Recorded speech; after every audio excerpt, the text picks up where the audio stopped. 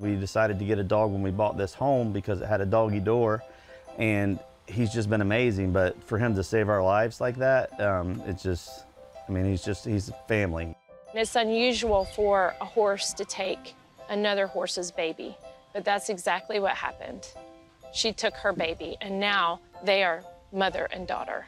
The dogs bring out the best in people. They like to see their little tails wagging as they're going. They like to see the concentration on their faces.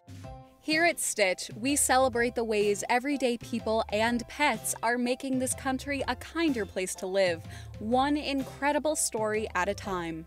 Pets are so cute and lovable, it's easy to forget that they're also capable of incredible things. Here are stories of phenomenal animals changing the way people see the world.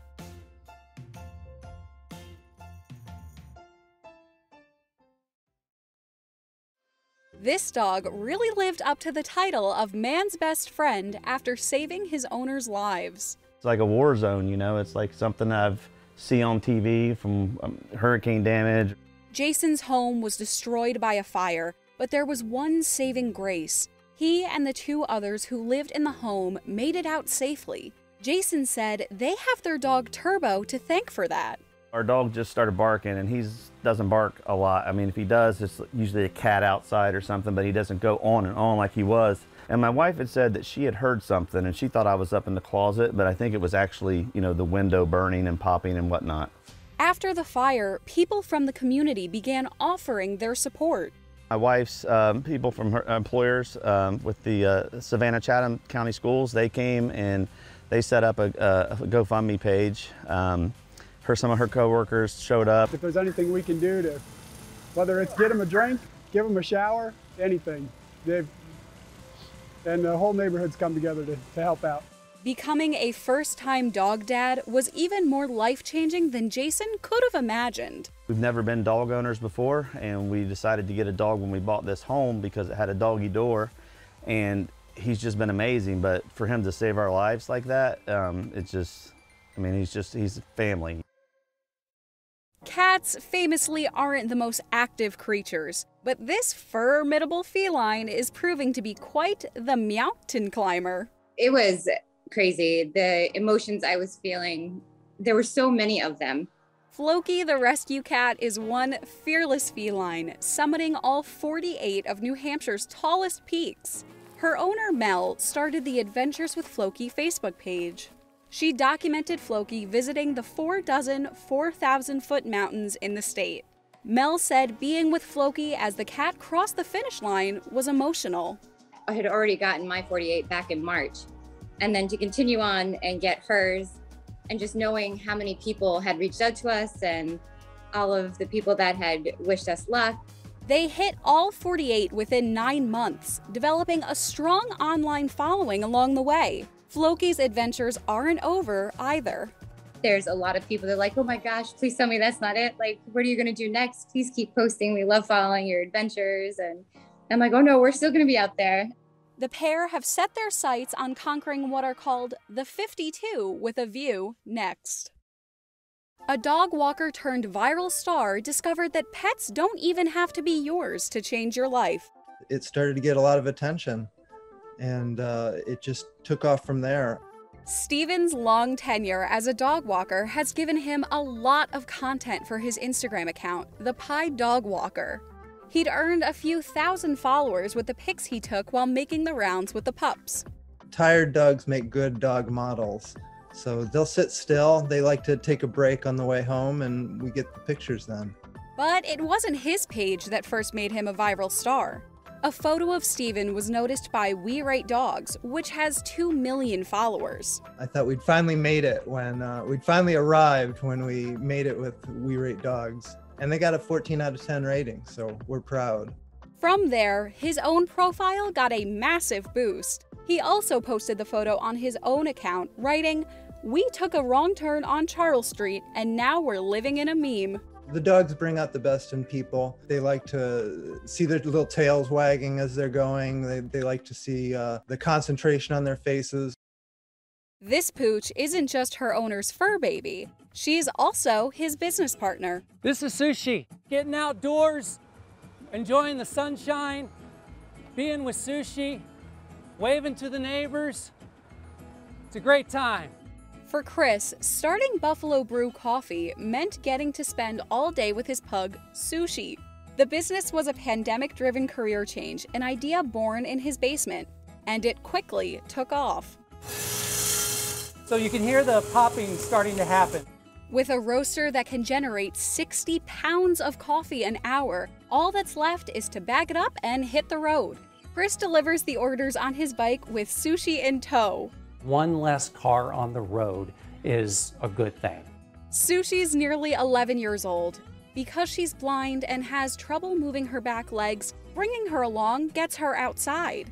Not to mention that the customers love her. With her little helmet and goggles, who wouldn't? They'll want photos and selfies with Sushi. They want to pet her, and Sushi eats up all of it. Chris doesn't plan to make bike deliveries forever, but while he is, Sushi is helping bring in business. We're coffee lovers, and the fact that it's local, we love to support local businesses as well. So kind of checked a couple boxes for us there. The fact that they have a dog now checks another box because we're dog lovers as well. In the wake of twin tragedies, a motherless foal and a horse that lost her baby forged a beautiful new bond. There's this little brown and black baby laying in the hay, and it was perfect, and she looked like a little possum. That's what Kate named the foal, Possum. She was born to Kate's horse Granny at Hidden Pasture Unicorn Farm. Unfortunately, Granny soon developed colic and died. We were really sad because we love Granny.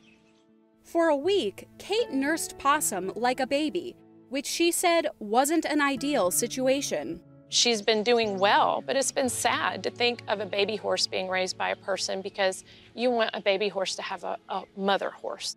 One of the other horses, Pippi, delivered a foal who didn't survive. So we had Pippi in one stall with no baby and a baby in the other stall with no mother. So we did what's called grafting, which is where you take the placenta and you lay it over the baby and you present it to the mother horse. We didn't even need to do that with Pippi. Possum and Pippi immediately bonded, which Kate said is pretty special. It's unusual for a horse to take another horse's baby, but that's exactly what happened. She took her baby and now they are mother and daughter. From one story of resilience to another, a puppy cruelly thrown from a moving vehicle got a second shot at life. Rescue is not for the faint of heart. This is Ryder, a puppy proving to be as strong as he is adorable. He was tossed out of a moving car and abandoned there. This guy, she called me. I made a post immediately. Everything was taken care of by our community. Lorianne of Loveless Dog Rescue works with a local animal hospital to help save puppies. He's special. Yes, he is. He is. He's got a reason to be here on earth. When she took Ryder in, 3 of his legs were broken and they had to operate. Surgery was good. We pinned his femur. It was the left femur was broken. And then I just splinted the tibia fractures. They're very resilient at this age. You know, he's 6 weeks old, so he'll heal fast. Even before Ryder was all healed up, he already had a new forever family waiting for him. Their new family is phenomenal. I'm so glad he gets to stay here because Kalir really came together for this baby. In our last story, a pair of hunting dogs learned how to fish from an unconventional source, dolphins. They're very calm in the car all the way here, but that changes after we get out the car. Captain Brand developed a special routine with his 2 Gordon setters, Buster and Boo. He started driving them out to the beach where 9-year-old Buster and 5-year-old Boo learned to fish. This comes natural for them to fish and hunt. It's part of playtime. It's their job. They just do their regular routine, wanting to swim with dolphins, catch fish, and chase pigeons. The dogs love it so much, they go fishing in their sleep. Oh yes, they dream about it. They run in their sleep and talk in their sleep. Except the captain's not the one who taught them how to fish. It was a combination of intuition and, if you can believe it, dolphins. Their natural instinct was very strong. When they're in the hunt mode, nothing else exists except me and what they're hunting. They can care less about anything else. The dolphins are aware of everything around them. If the dolphins are flipping the bait fish up on shore to eat, they'll jump right in there with them. Either they're helping them out or they want to get bait or just play with the dolphins. All three kind of goes together. Captain Williams said that while the dolphins can move more quickly in the water, they've become solid fisher dogs. In the tidal pool and the redfish are at the surface, if they see them, they'll jump in there and catch them. He's caught several redfish, he's caught flounder. She's learning. She's still puppy, but she's learning. Buster and Boo listen for the dolphins, figuring out the direction they're heading, and go after them. They've got them figured out pretty good. As far as they go, they just jump in there and want to play. They know they can't do anything with them, I believe that. The captain said it's been good for him as well, since he gets in about 12 to 14,000 steps during their 2-hour beach routine. They are great companions. They're very smart, understanding, very close relationship, very hands-on with them, and they're very affectionate. Oh, I'm crazy over these dogs. We hope you enjoyed these stories of extraordinary pets. Thanks for watching Stitch.